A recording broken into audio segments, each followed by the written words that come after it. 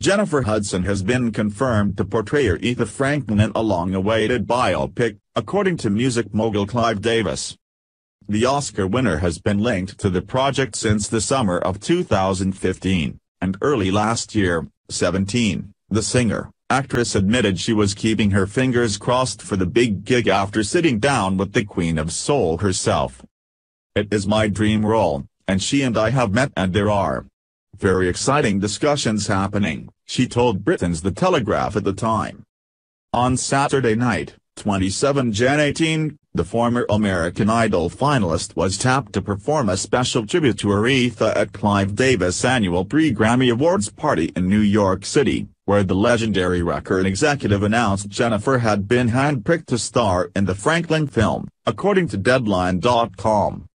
Jennifer then gave guests including Alicia Keys, Jamie Foxx, Katie Holmes, Jay-Z, and her Dreamgirls co-star Beyoncé, a taste of what to expect by belting out renditions of Aretha's hits Think and You Make Me Feel Like a Natural Woman. Studio officials at MGM have reportedly picked up the rights to the movie, which will be developed by Straight Outta Compton's Scott Bernstein and music producer Harvey Mason Jr., who previously worked with Franklin. The project, which has yet to land a director, will reunite him with Hudson, after producing the music for Dreamgirls in 2006.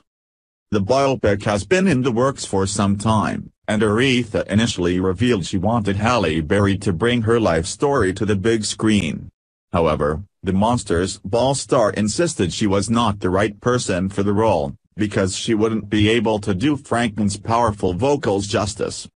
The film is said to be based on the veteran singer's 1998 memoir, Aretha, From These Roots, in which she chronicled her childhood as the daughter of a minister in Detroit, Michigan, her struggles as a single, teenage mom, and her subsequent rise to superstardom, becoming the first woman inducted into the Rock and Roll Hall of Fame.